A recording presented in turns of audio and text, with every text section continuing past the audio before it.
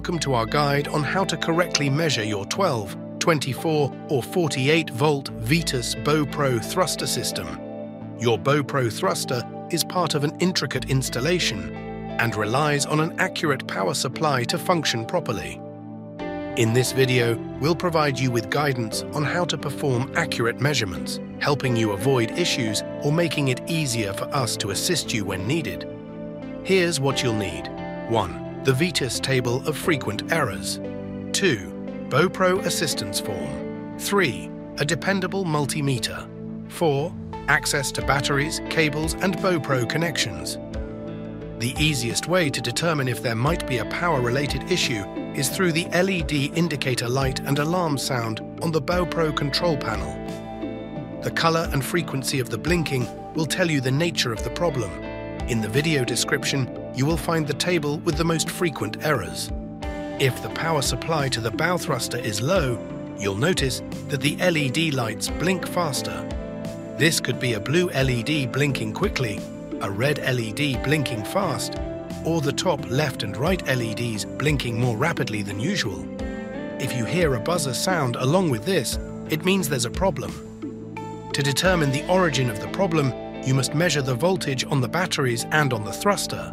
First, make sure you have a dependable multimeter. When taking these measurements, set it to the DC voltage setting. Measure the voltage at the poles of the batteries. For the BowPro unit, check the voltage at the motor controller's terminals. For your own troubleshooting, and in case a Vetus dealer is required to help, it is necessary you write down all measured values. You can use the BowPro assistance form as a guideline, which you will find in the video description. Use the bottom part of the form for filling in the measured values. Before measuring, be sure that you have switched off the battery charger. Then make sure your multimeter is set in the DC voltage range. Now you can start measuring. First, check the voltage of the batteries when there's no load on them, and note this value. Next, turn on the thruster to apply a load to the system and measure the battery voltage again. Record both readings in the log. Next, we'll check the voltage at the thruster. Measure it without any load and write down what you find. Then measure it again while the thruster is under load. Make sure to record both sets of measurements in the log. It's crucial to compare these values. In standard circumstances, the difference should drop less than 10 to 15%. If your values without load are not within the range recommended by Vetus, first completely charge your batteries.